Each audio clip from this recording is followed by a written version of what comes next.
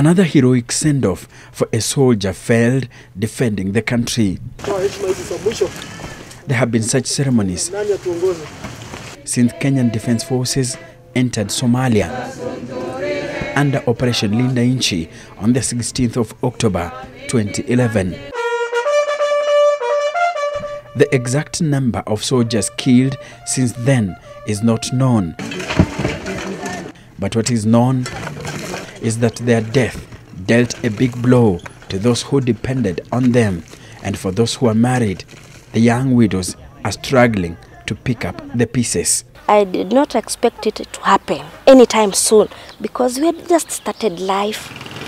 And some are battling wars they least expected after family members turned against them.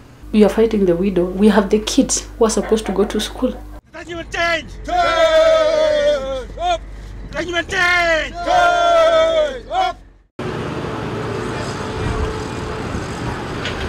In the outskirts of Nakuru town, the headquarters of Nakuru County,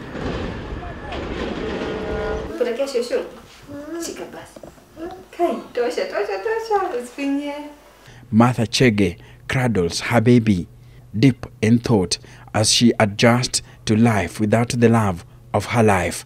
Her husband, Josiah Chege Kamau, was killed in Kolbio just 3 weeks before she was to give birth to their third child. The same week ali pass, alikuwa kuja the same week. Alikuwa anasema anataka akuje ndio anipeleke OC kwa sababu the same month yenye alikufa ndio nilikuwa nipate mtoto. So hiyo siku yenye alipass okay tuliongea usiku. Nikamuuliza kama bado anakuja home, akaniambia hajajua bado lakini ataniambia. Lakini sasa the following day we didn't talk. Nilicall, alikuwa anashika simu. So siku anajua kitu yenye ilikuwa imehappen. Afterwards ndio niliona kwa news kitu yenye ili happen sasa. So hata sikupata mtoto. Uchungu ilikataa kukuja kabisa. After sasa unajua stress ilianza hapo. Uchungu ikakataa kukuja kabisa. Mtoto nikasikia mtoto nikaambiwa OC mtoto amechoka, ikabidi niambiwe niende nifanywe operation cause nilipitisha. I had to go for a CS yenye nilienda la Sunday. Huyu mtoto ako na 1 week. Kuniambia ili delay. Lakini uchungu ilikuwa inakuja inapotea. Lakini nilipitisha na 2 weeks. Yeah, I think hata ilikuwa kitu 3 weeks kwa sababu nasikia nijifungua mtoto on last Sunday. Yeah. Her husband was among those failed when terrorists attacked their camp. It is reported that at least 68 soldiers died in the dawn attack on the 27th of January this year. Hiyo usiku tuliongea sana. Okay, yeye alikuwa na call, anakata, anapiga tena. Alikuwa ananiambia mambo mingi, akanitumia message. Kitu ya mwisho alinitumia kitu saa 6 hapo. Alinitumia text. Akaniambia hata hiyo text iko hapa. Bado hizo simejaa tu hapa hizo message zenye alikuwa ametuma hiyo siku. Akaniambia eti akanusa alituma message kadhaa. Ya kwanza alinusa mmeshindaje na watoto, how is feeding, colic na mwenye kwa umbo. Akaniambia yani alikuwa anatuambia tufanye ananipenda. Akaniambia just take care of yourself and take care of the kids na nawapenda sana, nakupenda sana mama ya watoto wangu. Martha has kept recordings of conversations with her husband moments before his death. Sijasikia, napika mchele. Eh? Napika mchele. Sawa, ukishafika utania. Ukishamaliza dogo zira tokele hamwe. Sawa. Sawa, nakupenda. Nakupenda pia. Eh? Nakupenda pia. Mingi. Okay. Saka mtoto. Okay. Sawa basi. Hapo. Kabetu kangu. Sawa, pika alafu utaniambia, sindio? The recordings, she says, are her lasting memories of the man who has now turned her life around in 2 very spectacular ways. After nimeona eti kuna attack imefanyika Somalia. Nilikuwa napigiwa simu na marafiki zake, napigiwa simu na watu. Nikaona Kolbio. The moment niliona jina Kolbio, nikajua bwanangu amekufa. Kwa sababu my husband, sinakwambia he used to call every now and then. He didn't call. Hakunipigia simu.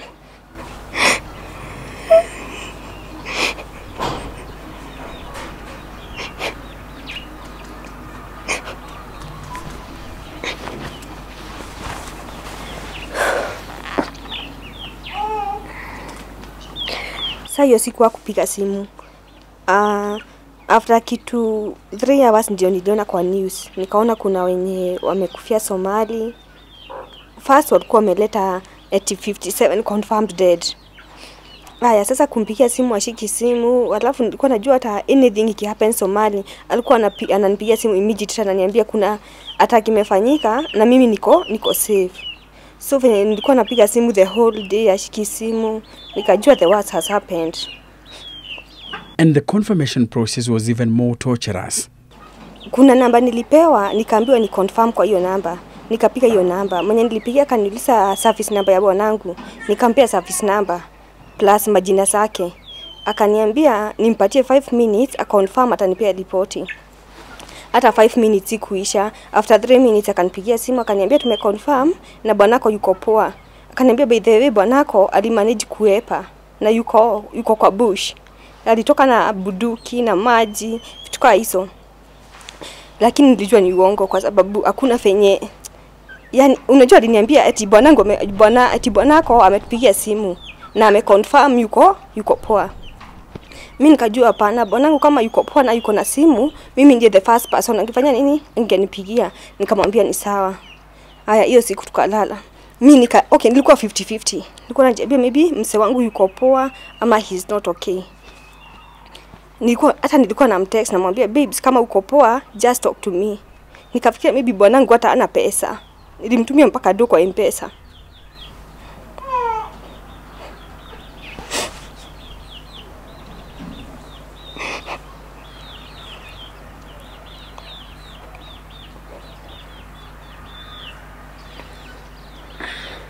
Haya, by usiku simu ikaingia mteja. Yani simu iko ingia tena sasa. The following day tena morning nika call the same number. Wakaniambia bwanako yuko poa na penye walikuwa wameama. Eti wameenda kwa kambi nyingine. Sasa nikajua it's not true cause first waliniambia mzee wangu ameepa na eti yako peke yake alimanage kubeba buduki na maji so yuko poa. Sasa tena wameniambia aje eti mzee wako wameama kwa kambi. Wameenda kwa a different kambi. Nikamwambia ni sawa. I was so disturbed. Sikuwa nalala. Her patience was running out. Day 3. Nika call the same number wakaniambia usiku sasa kitu saa 3. Mwenye nilikuwa naongea na yeye nikamcall ako anashika simu. Akanitumia sasa namba nyingine. Akaniambia call this number alafu ulise fenye kuko. Nikachukua hiyo namba nikacall nikamwambia mimi naitwa Mother, my husband alikuwa Somali na tujaongea na yeye so far sijui anything kumuhusu. Muniambie tu kama yuko safe ama yuko poa tu, niko ready for anything. Instead ya kuniweka na stress. Akanitisha service number. Nikamwambia service number na majina. Akaniambia give me 5 minutes I confirm then I let you know. Hata siku mesa 2 minutes akapiga simu akaniambia ngoja kesho kuna watu watakuja home kwako wataleta ripoti. Sasa nikajua he's normal. The following day hata saa 2 iko imefika ndio wakakuja wakaleta ripoti. Akatuambia he was among wenye walikufia Somali. Sasa tukaenda Nairobi wa memorial, nikasign tukiwa na my dad in law, tukaoneshwa mwili. How was the experience? I didn't see the body. I couldn't see the body. You see, I was pregnant by then. So I was so weak. Hata watu wa familia walikuwa wamekataa niende nikamuone. So I didn't see the body.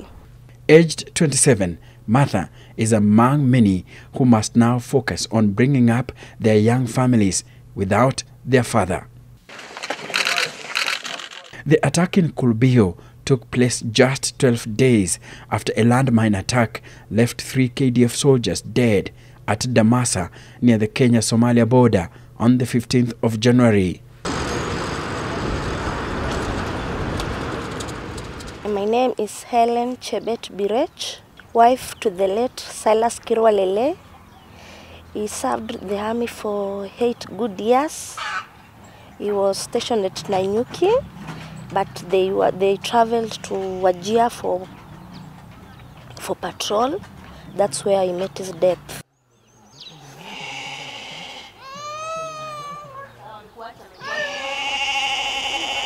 My husband died on Sunday 15th. The last day we talked was on 14th. That was Saturday. And what we were discussing about is how we are going on. He even sent me money to do the shopping for the unborn. I don't know whether he was prepared for his death or what, but he sent me a lot of money, telling me to shop for the unborn, to shop for my little girl and for myself. That was on Saturday morning. I did all that during the day. Evening, when I tried to reach him and tell him that I've done all what he wanted me to do, he was off. Sunday morning again, before I go to church. I tried to reach him, he was off. Sunday midday, again he was off in the evening, and I wondered what is wrong with this phone. Okay, on Monday again I tried him, he was off the whole day. Tuesday at around 10, I saw a lot of people here in the compound, and I was like, what is wrong? And we went into our house here, and they told me my husband is normal. After some few minutes, I came into my senses, and I asked people what has happened, and I was told that it was bomb. And I was like, bomb? My husband was in borders, Damasa, the border of Damasa, Kenya and Damasa, Somalia. And they were there for patrol.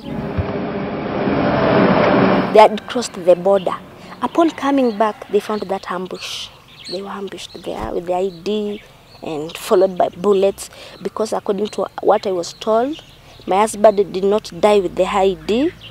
During the post-mortem, that pathologist said that my husband had more than 5 bullet wounds in the chest, and he could not make it. Yeah. Yes. The death of the 32-year-old soldier was a big blow to the expectant mother, who is just 27 years old.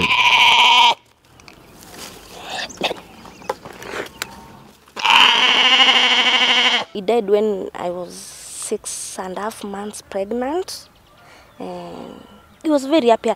Although for me, I did not agree that much, because my pregnancy came earlier than I anticipated.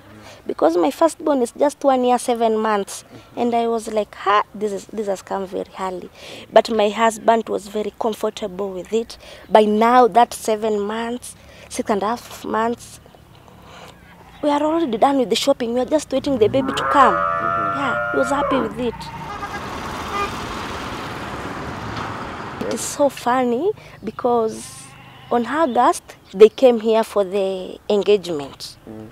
Because they had not officiated that with the parents. We just did a customary marriage in the DC. So they come here for That was in 2014? That was in 2014. So last year, August, they came here home for the engagement. And immediately that same week after the engagement, that is when I conceived. Okay, after the scan, we knew what we had. And he told me I will call my baby Cheruto. Cheruto means visitors coming. Yeah. Change! Change! Up! Change! Change! Up! A year to the Kulbio attack, Kenya had experienced the highest loss of military men in Somalia. That was in the Elade attack on the 15th of January 2016. 10th of soldiers, some newly married, paid the ultimate sacrifice to protect Kenyans. Al-Shabaab overran a KDF camp in Elade. We are invigorated. We are emboldened to pursue this enemy.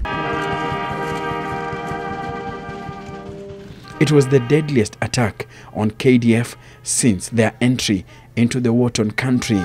stand aside and look. Many of those whom they protect have trouble even imagining how much courage their service demands of them. And yet these patriots stick to their task day after day, night after night. A year later, full answers on what really happened are yet to be availed. In the heart of Kenya's capital, Nairobi, Dora Nandege was left a widow with 2 children to fend for following the Elade attack. Corporal Patrick Kunani was an electrician with the KDF.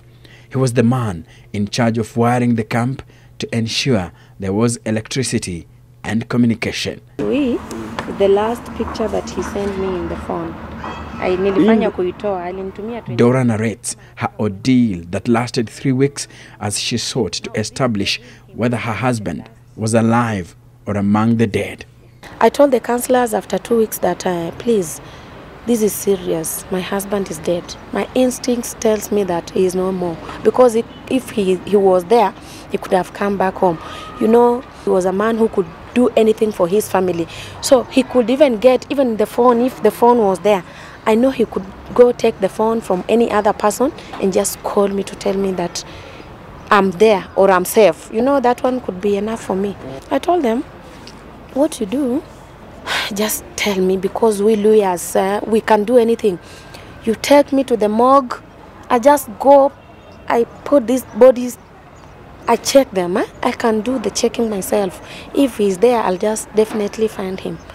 They told me those bodies, the conditions of those bodies are not good. They are very worse. So there is nothing we can do, madam. It's now past 2 weeks. I'm convinced that he died. I told God, cause your son to come back home. I really need him home because I don't know what I'll be telling my kids, that your father went in war and he didn't come back home. You don't know whether he's dead or he's alive. God, cause him to come back home.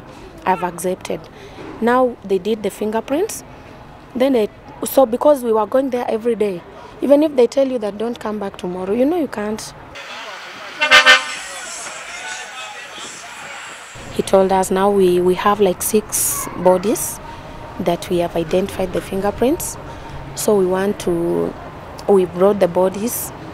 So we want the families to go and give us a positive identification. So we waited. The first name was read. It was not my husband. The second name was mentioned. It was not my husband. The third name. The third name was him. The third name was him. Just like the way Boy had said that the third name, he saw the third person as the uncle. It was coincidence that the third name was Patrick.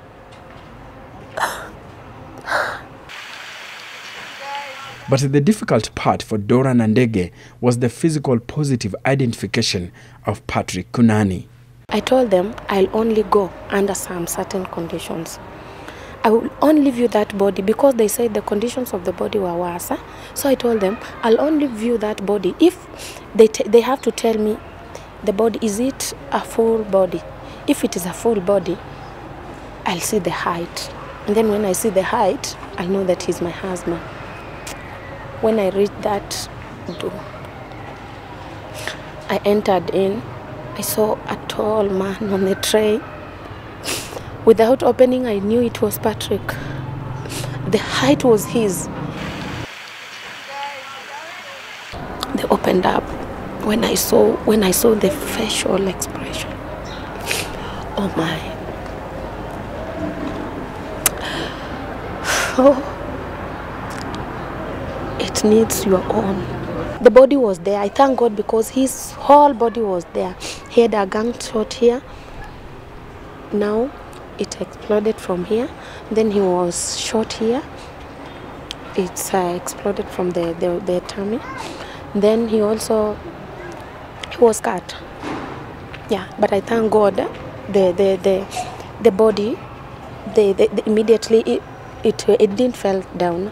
So they did what they went and put there some stitches so that it can be intact. It was tough. I saw that everything has come to an end, because now that is the truth. There is nothing you can do. It is the bitter side of it. It is the truth. He's no more. And with his death, Dora's tap dried up, her dreams shattered.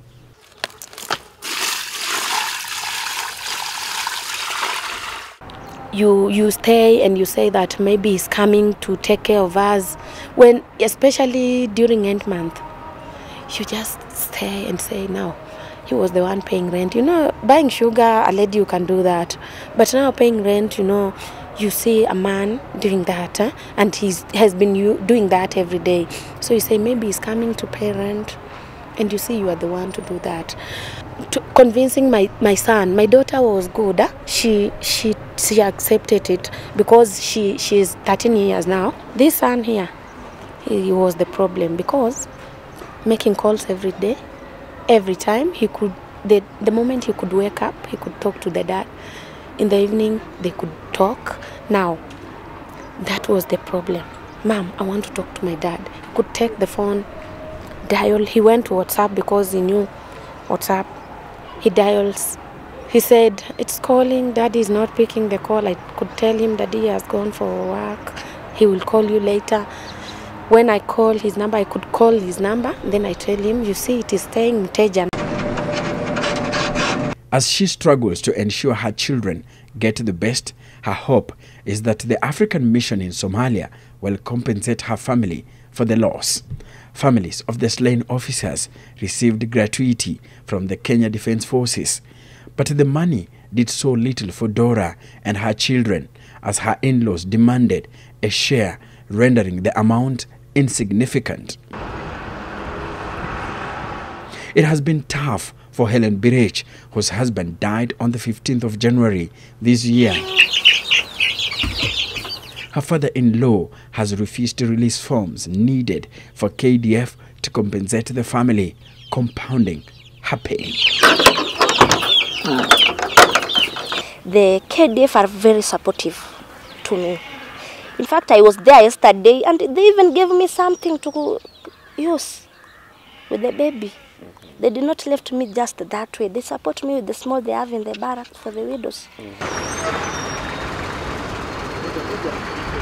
The problem on my side is, I think, the family issue. They did not expect I've been published there. Everything is me. Yeah, it came as a shock to them. So they started so many things, even looking for children outside, and said it was my husband's kids. Then I said, well, if you really know they were his kids, maybe he decided to hide me, to make me happy, to protect me. On 27th, when we were burying my husband, the military gave my father forms. Then upon filling those forms was only talking about me as a spouse. So they had to declare I'm the wife, filling those forms, everything. And my father retained the form. That form has to be filled and returned back immediately. But he returned it on Monday. Life became so miserable for Birech in her matrimonial home in Moi Ben, forcing her to seek refuge back in her father's house. I think in that home I was the only person who traveled to bring my husband's bodies home with my friends. Yeah, nobody escorted me, only my friends.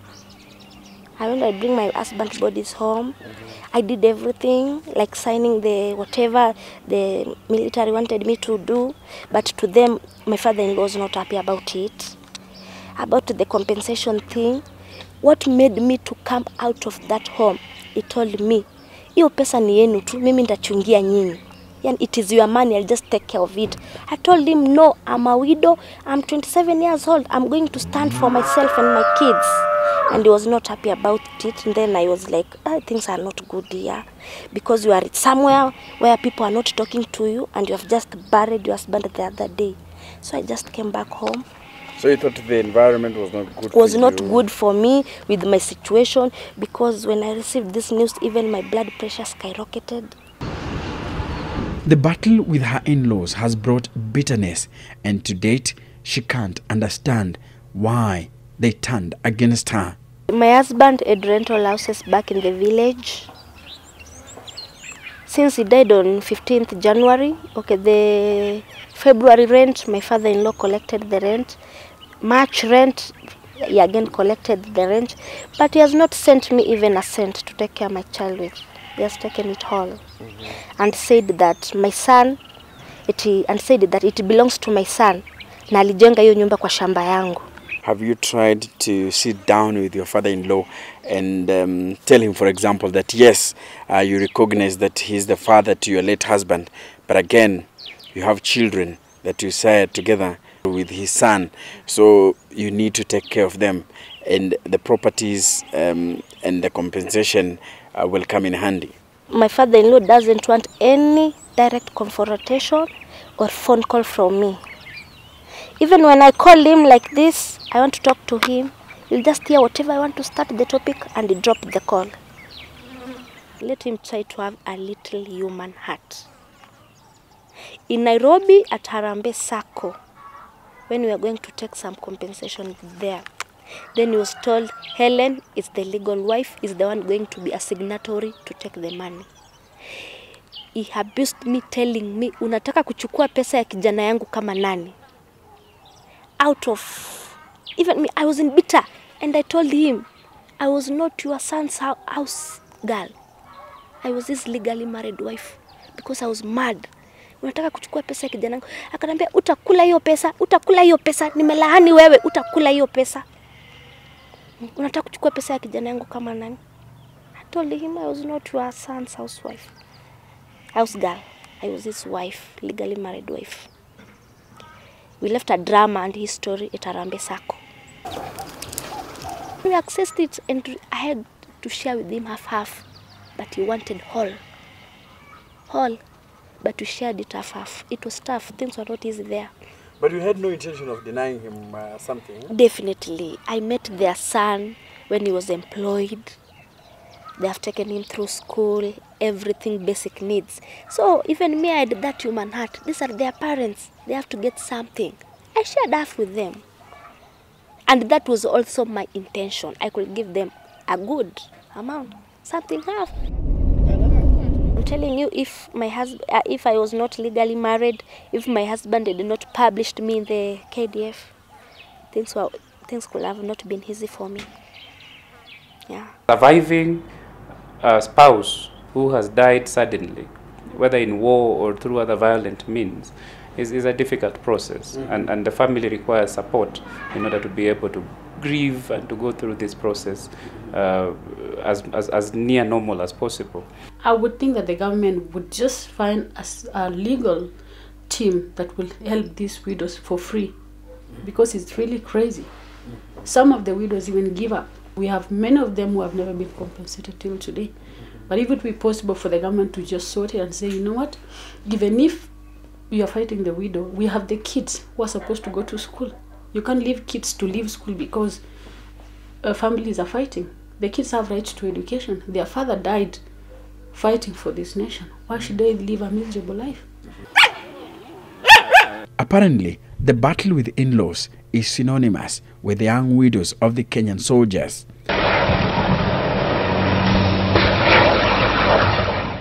Jessica Kiplagat, wife to a former army man, is pioneering the formation of a KDF Widows Association. She says there is a systemic failure on how institutions stand in the gap created by the death of their men at the battlefront. Your husband is brought on a closed coffin. There is nothing in that coffin. You'd never even see your husband. How will you go through the healing process when we have to pay for counseling services? After husbands die, what happens from there? So we have to go chasing, paying for medical, all that.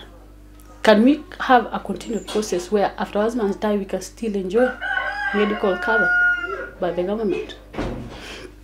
I would also think that the government should implement a compulsory education policy, that every military soldier gives their kids an education policy for the kids. Whenever you have a kid, make sure that that kid is covered. Young families are being left, like me with my kids. We are very young. Yeah, I don't know what the military will do to protect them. But what I know, my husband usually tell me, we were called to serve, and I swore that I will serve them with all the duties given there. Yeah. A military person who serves for less than 12 years, they are not pensionable. So means when your husband dies before attaining the 12 years, means you only get the gratuity, and that is it. No pension, no salary, no nothing. So you're just given, even if it's the 4 million lump sum, that is the end of it. And this is the 4 million you have to share with the family. I mean, you know, nobody, like the military guys, they don't choose to die at that age. Nothing is 100%. Professor Lukoe Atuoli, a psychiatrist, is in support. This is perhaps one of the times that we are getting actively engaged in conflicts in our area and losing soldiers. It is prudent that the government rethinks this policy and gives all the support they can to widows, because every time a soldier leaves, it needs to be comforted that if anything happens to him, his family will not suffer. But if he's going out there to fight for the country, but at the back of his mind he has a nagging fear that if he's disabled or if he's killed, then his family will definitely suffer, I think he might not give 100% to the government, given these worries. I mean, you cannot insist that somebody should have served for so long before they get, you know, some benefits after they are killed. They are not coming back. They are not working anywhere else. That policy ought, in my view, to apply to people who serve and then leave the military. This brigade of widows has vowed to ensure that the memories of their husbands live forever. They don't want them forgotten. Hata kama yuko bado, nitamheshimu fanya nilikuwa namheshimu. He will still remain to be the love of my life forever. Hakuna kitu naweza mreplace kwa roho yangu. Akiwa kazini, I think it was different na akiwa home. Because akiwa home, alikuwa jamaa mpole, jamaa kunye. Yani he was a good guy. I miss everything about him. He was so laughing. Yani alikuwa anatupenda. My husband alikuwa kuna siku angenibeba kwa mgogo, abebe mtoto kwa mkono, mwingine hapa. Yeah, he used very energetic. Yeah, alikuwa anatubeba, ananibeba kwa, yani alikuwa anatubeba sisi wote na watoto wawili. Anabeba mwingine kwa mkono, mimi ananibeba kwa mgogo, mwingine anamkaishia huku juu. We used to be so happy. After compensation, I want to buy a shamba and build a home for my children. That was my husband's immediate dream. Build our home, that will be Silas' home, that will be the home of Silas' kids. But again, I'm one strong woman. Everything is going to be okay.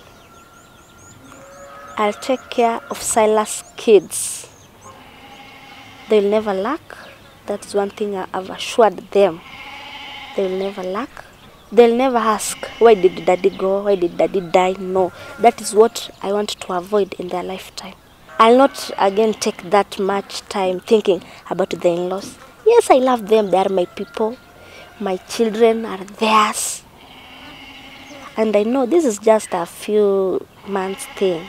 They'll come back to their senses and we will live as a family again. That is my dream too. I love them. Some people say your boy resembles his father. Is that true? Very true, yeah. My son, I mean, resembles him a lot, especially the ears, the height, and his behavior. He's a very cool boy. He's a love of fashion. So he gives you some memories? Whenever we sit in the house, just look at him, he looks like the dad. And most of the time he even tells me, see, daddy was like this. He even used to dress like this. Sometimes he can go to the mirror and just look at himself and say, you know, I look like dad. Yeah. So, I mean, it's good that he left somebody behind, at least somebody we can look at and, I mean, Let's know that he didn't just live like that. At least he left something behind. Jessica Kiplagat's husband died in a plane crash, but she has chosen to move soothed by the sweet memories of her late pilot husband. Enoch Sikolia, NTV. 2, 3, up! Detachment change! Change! Up! Detachment change! Change! Up!